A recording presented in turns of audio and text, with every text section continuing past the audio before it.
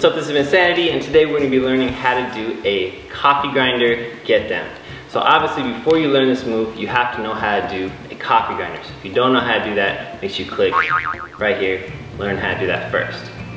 The next thing is we're going to basically transition from going to top rocks down to our footwork. That's what a get down is. The coffee grinder, I feel, is an important move to do because it adds a sense of almost a whip into your fork, and it adds speed to it. So it's really good to kind of use as a transition, or even going into power moves, right? So we're gonna start with a simple two-step, going back and forth, and we're gonna go step, and we're gonna jump up in the air, almost as if you're shooting a basketball, right? So you go step, jump, and most of the time people are wondering, what do you do with your hands? So what I tell people is put your hands almost as if there's some water balloons flying at your face. You're protecting your face, right? So do whatever comes natural. So again, go step, jump up in the air, protect your face, crouch down, and this is where the coffee grinder comes in. Your right leg or your left leg, depending on which is stronger, is gonna swing out, around, right back to where you started, all right?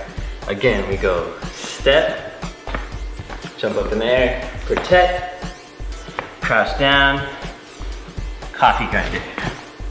All right, all together that looks like this. Two-step. All right.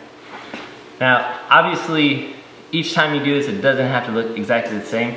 So kind of switch up your arms, switch up your legs each time you do it. It doesn't always have to be the exact same thing. You could put your hands out in whichever way you like. Right? You don't even have to do this. You could do something, cover your face, you know, get creative with that. All right, so the next thing I'm gonna do is show you guys 3 different variations of options you guys could do out of this.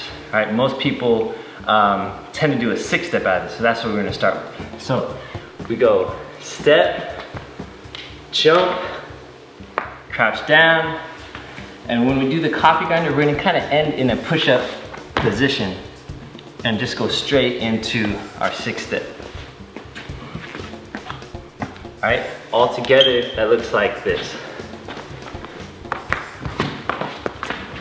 All right, and as you can see, it kind of whips into your fork rather than just, you know, stepping into it. All right, it gives you a little bit of more control and power into it.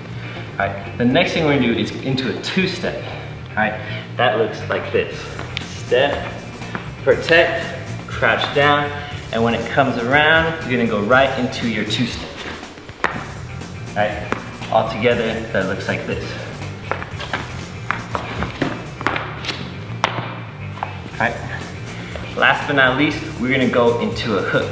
And this is a pretty common thing for people to just swing their leg from here into a hook. But another thing we could do is actually do the full coffee grinder and end right here in the hook. All right, so we go here, step, protect, crouch down, coffee grinder, and hook. All right, all together, that looks like this. All right, so I hope you guys learned something. Again, these are just 3 possible options. It's now your job to get creative, play with it, and of course, have fun. All right, you guys take care.